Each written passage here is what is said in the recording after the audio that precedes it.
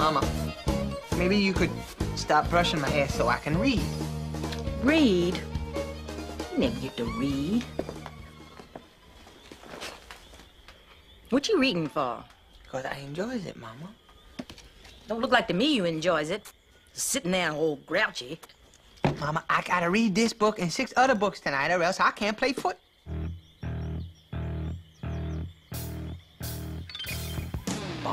Foosball. You playing the foosball behind my back? The only reason I'm doing this so I can go to school.